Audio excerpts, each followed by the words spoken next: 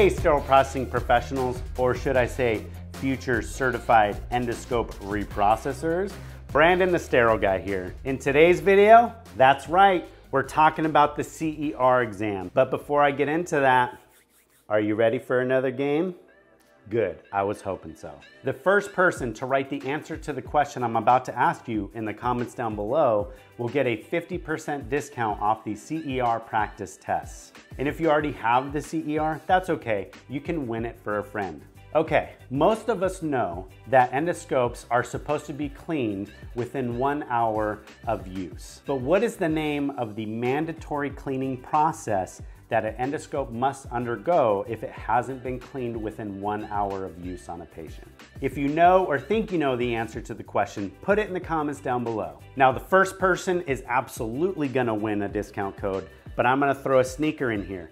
Everyone should answer who watches this video, because in a week or two, I'm gonna make a random selection and pick someone else to be a winner as well. But you have to have the right answer in the comments. Now, one quick thing to mention, the CER does not have a prerequisite. You do not have to have the CRCST to test for the CER.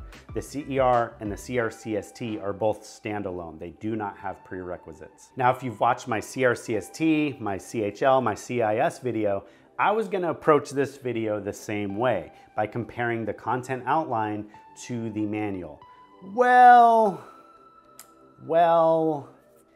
for this exam, it doesn't exactly work that way. So the CER is one of the newest certifications that HSPA has to offer. It was only implemented a few years ago. And so the manual reflects that in size. If you compare it to the CHL or the CRCST, it's actually much skinnier. I compared the content outline to the manual, and I did it very tediously. And there's only one single chapter that is not on the exam. But that chapter is only 8 pages long. So your question might be, do I have to memorize this entire manual now? Well, not exactly, but at the same time, this test is gonna be challenging, especially if you haven't worked cleaning endoscopes for very long. You're gonna have to put in some more work of memorization. And if you need help in strategizing for that, you can follow the study to pass video I created. That will give you a good game plan for approaching your studying for this. First and foremost, endoscope reprocessing steps is by far the most significant area on this exam.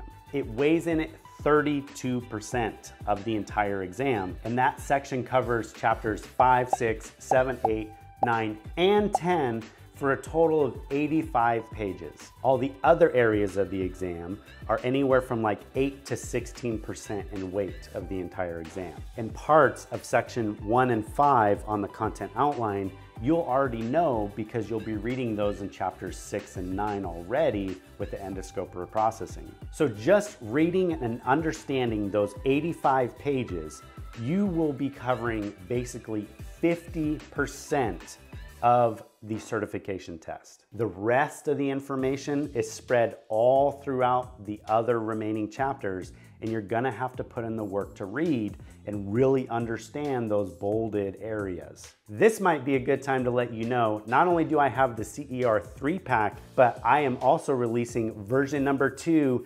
today as the release and publish of this video. Many techs have used pack number 1 to pass their CER, but having pack number 2 is just gonna further guarantee your results in passing this exam. Between putting in the work to read the manual and using these 2 packs of exams, you are gonna be perfectly set up to pass this test. Now, before I close out, let's play just one more game before we close out so that I can give someone a chance to win the new CER version 2 pack absolutely free. That's right, free. I'm gonna ask another trivia question. So I want you to take a second, get your head ready, put it in the endoscope field, take a deep breath, and here we go. What does working length refer to on rigid endoscopes?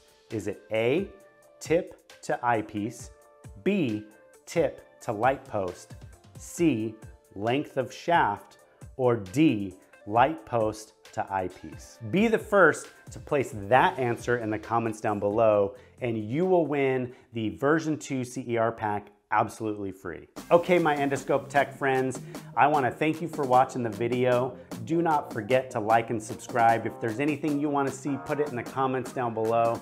And as always, I'll catch you in the next one.